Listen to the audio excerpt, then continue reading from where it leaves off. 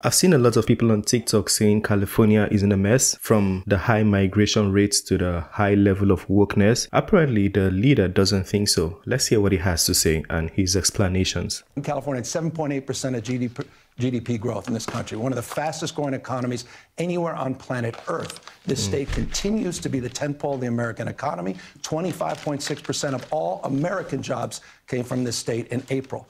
In the last 2 fiscal years, we enjoyed $177.7 billion in operating surpluses. We're on our way to be the 4th largest economy, eat your heart out, Germany, in the world. Number 1 in R&D, venture capital, more. So if you don't get it, whatever he's saying, there's an opposing view on the left side of the screen. Let's take it all the way back so now we understand the video. In 2021, California had 7.8% of GDP growth in this country, one of the fastest growing economies anywhere on planet Earth. This state continues to be the tentpole of the American economy. 25.6% of all American jobs came from this state in April.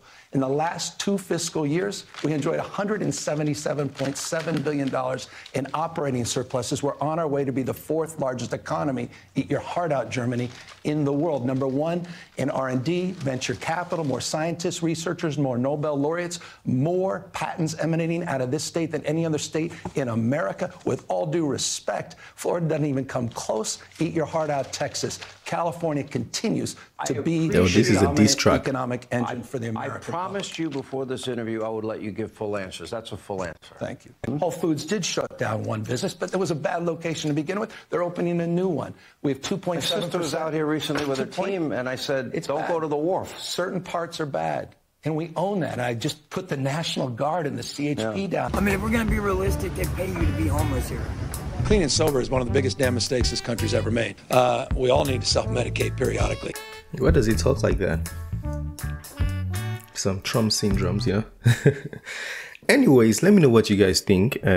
He was saying one thing and the pictures on the screen was saying the other one. I'm not saying it's his fault that those things are happening, but you guys know, so let me know if you think he's doing a very good job.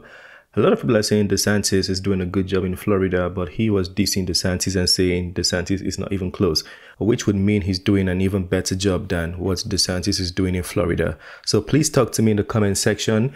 Again, that was a very short video, so share your thoughts. It's the end of this one. Smash the like button, subscribe, and I'll see you on the next video. Peace.